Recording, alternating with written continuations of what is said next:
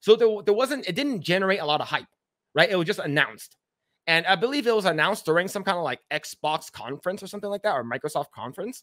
It wasn't like hyped up into like, oh, check out this this really, really cool game is going to be coming out in a couple months, right? So in my opinion, I think that was their mistake. But overall, I really, really enjoyed the game. I believe they beat the game in like 2 sittings. And yeah, it was really good. And I believe there is New Game Plus too. But yeah, but the crappy thing that came out this week, the news that came out, and this comes to us from Bounding in the Comics, Microsoft guts Bethesda's workforce, shutters Redfall and Hi-Fi Rush Studios in order to focus on our priority games. Your priority game was Redfall. That game sucked. It was so awful. People couldn't even play it. But the things that what was Xbox and Microsoft poster child for Xbox? Starfield. And that game had a rough launch and it sucked. It sucked big dicks. Fucking like literally fucking huge colossal wieners, man. And the thing is that, oh, it's a Bethesda game. Just put in the mods. The mods are gonna, help you with your game. Oh, just play Skyrim, but the mods make the game better. No, your game should be good already. Your game should be good already. It should not require mods for your fucking game to do good.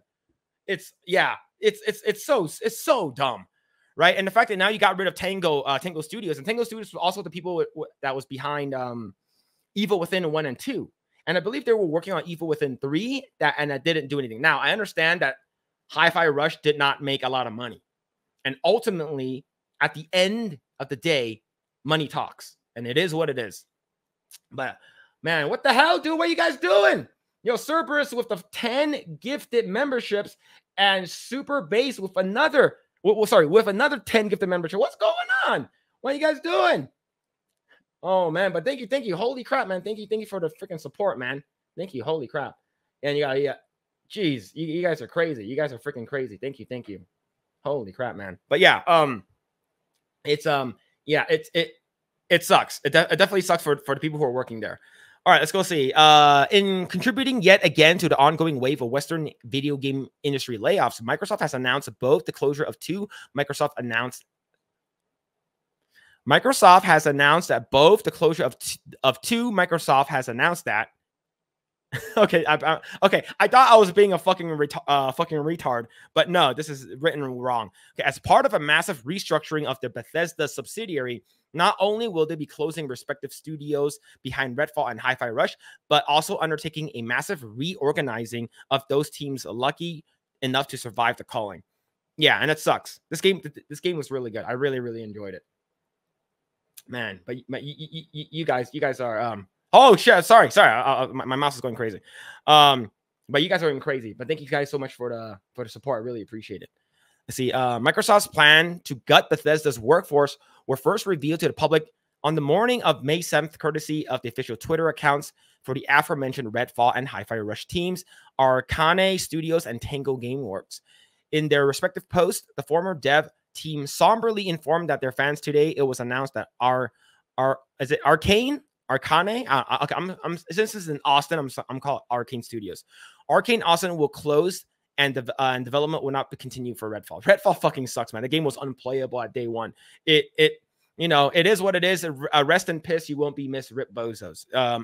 Make a better game. Make a better game. It sucks for everyone who worked on that game, but it is what it is. You guys fucking screwed the pooch. To everyone who has supported the game. Our work from the Austin Studios over the past years. Thank you. The studios continue. Thank you for spending time in our worlds and making them our own. Our parent studio, Arkane Lion, will continue their focus on immersive experiences where they are hard at work on the upcoming project, following the assurance that Redfall players who purchased the Hero Pass as part of the Premium Bite Back Edition or the Premium Bite Back upgrade will be eligible to receive a value of the upgrade. Arkane Austin concluded their post by confirming that while there will be no further updates, Redfall server will remain online for players to enjoy, which is fine. But how much more? They're probably going to get like 1 or 2 years of support guaranteed.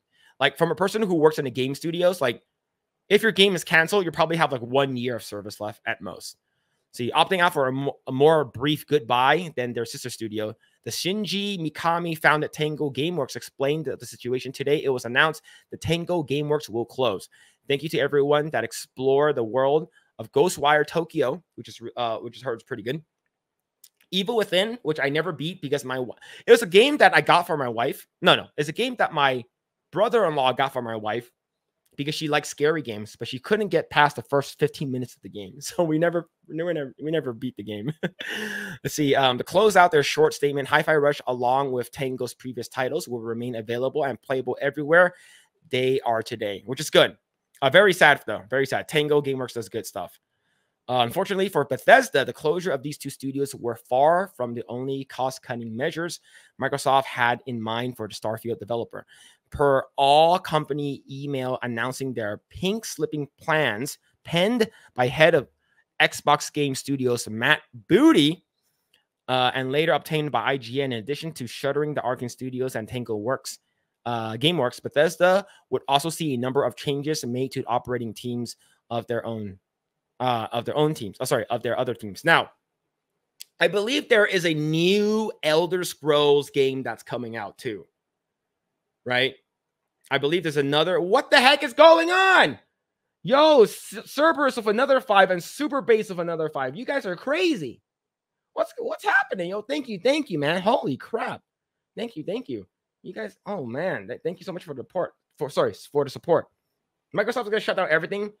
Bethesda has, yeah, I would say so, man. It's not good. And you got Halo Infinite didn't do well, man. Microsoft right now is not looking good. And this girl right here with the pink hair, she has big tits too, man. What a goddamn shame. Oh man, but yeah, definitely sucks. But I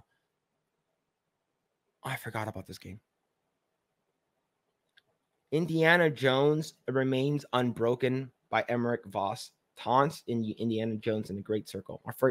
I completely forgot about this game and the existence of this Indiana Jones game.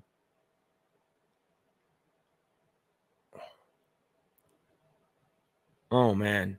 Yeah. Let's see. Oh, here's the thing. They bought Activision Blizzard, right? They bought Activision Blizzard, so they have a bunch of shit. Elder Scrolls Online, Golden Road. Yeah, it's just, oh, man.